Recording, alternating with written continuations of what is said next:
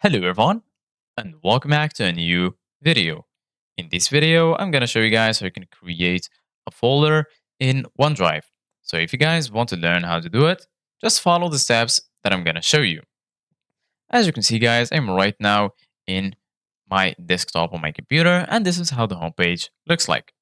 So basically guys, right now, the first thing that you need to do guys is open the File Explorer. If you don't find this right here, just go to the Start menu and then search for File Explorer. Once you find it, go ahead and click on Open. And then you're going to be right here in this window. Once you're here, in the left, you're going to find all of these sections. Here you're going to find the Home section, Gallery, and here you're going to find the OneDrive folder. So basically guys, right now, go ahead and right click on OneDrive and then here you're going to find all of these options. Here you're going to find the option to copy it, expand it, open it in a new tab, open a new window, and so on. And here, as you can see guys, you're going to find the option to always keep it on the device, free up space, and lastly, right here, you're going to find OneDrive. So go ahead and click on the OneDrive folder.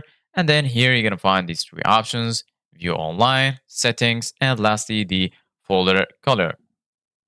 So basically guys, right now, go ahead and click on view online and this will take you to this page here on the web.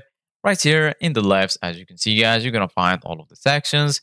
Here you're going to find my files, recent, photos, shared, and lastly right here, you're going to find the recycle bin.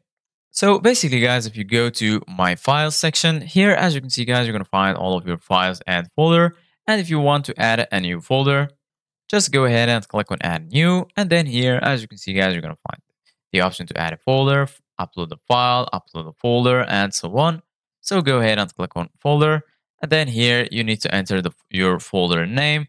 For example, I'm going to name it tutorial. And then go ahead and click on create. Once you click on create, as you can see guys, the folder will be added. Thank you guys for watching. See you guys in the next video.